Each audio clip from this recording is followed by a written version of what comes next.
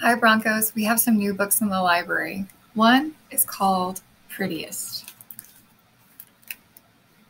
The Prettiest.